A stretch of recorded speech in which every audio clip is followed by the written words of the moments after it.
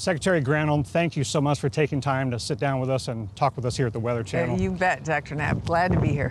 What sector of the U.S. economy do you focus on first, or maybe most, as we make the transition to cleaner energy production? First of all, you want to talk about generation, the generation of clean energy, and of course that's wind and solar. But you also want to talk about manufacturing.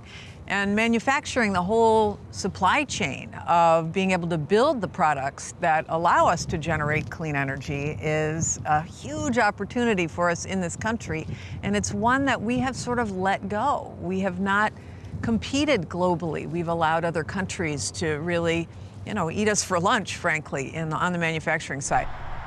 The massive power outage that followed the winter weather recently, very upsetting, and to many people, embarrassing for a technologically advanced nation to go through that kind of situation that caused more than 100 fatalities. How do we keep people from passing away in future weather events like that? I mean, we spend as a nation about $121 billion a year trying to clean up after these big weather events. When I say clean up, I'm talking about the repair and the damage that was created.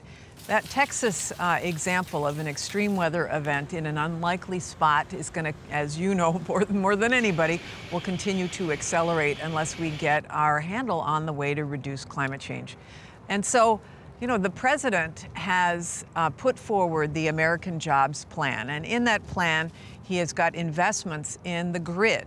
Do you foresee that the way Texas operates relative to the rest of the country will change? Do they need to have less independence? That's a question for Texas to answer, but I will say this, that there should be a way to get to yes, meaning to allow for the rest of the country to help Texas or each other during a climate emergency. How do you foresee the evolution of nuclear power as we make the transition to cleaner energy production? We need to make sure that we hold on to the nuclear power that we have because it is safe. We have a regulatory regime in the United States that ensures that it is totally safe.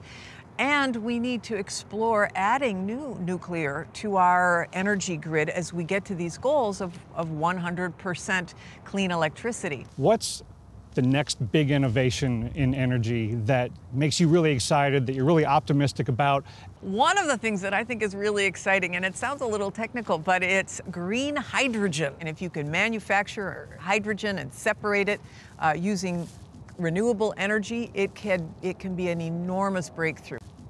We've announced a big amount of effort on offshore wind.